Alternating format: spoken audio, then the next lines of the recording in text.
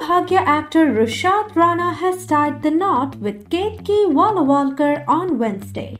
They both got married as per Maharashtrian custom. Rushad's co-actor Krishna Kaul expressed his happiness on being part of his special day.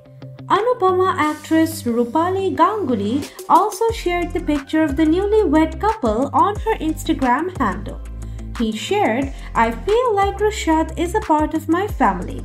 I share a very special bond with him. When he informed us about his wedding, we all were very happy for him and excited to be a part of this special day of his life. It feels like it's my real father's wedding." Rushad has married for the second time after his first relationship with his ex-wife Kushnum ended in 2013 and both got divorced. "I just wanted to participate and be involved in his wedding as much as I can." Ketaki is a sweetheart. They both are meant for each other. "I'm extremely happy to see two people who are so compatible are getting married." Ketaki wore a yellow-colored sari in Maharashtrian style paired with a green shawl.